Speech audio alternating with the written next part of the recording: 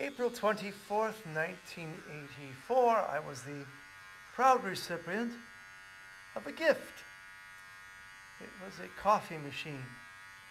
This particular coffee machine had an espresso side, also with a steaming device, as well as a drip side.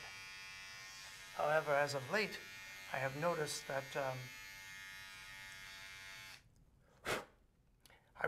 the drip side, the hot plate, tends to be less hot, as it were, than it once was. So I decided perhaps it was time to purchase a new machine. So I got an Italian machine instead that just had the espresso side, with, of course, the steam. But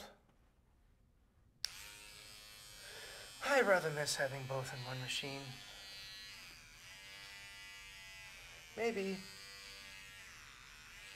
I should purchase a French press to press into service, as it were. That might just do the ticket.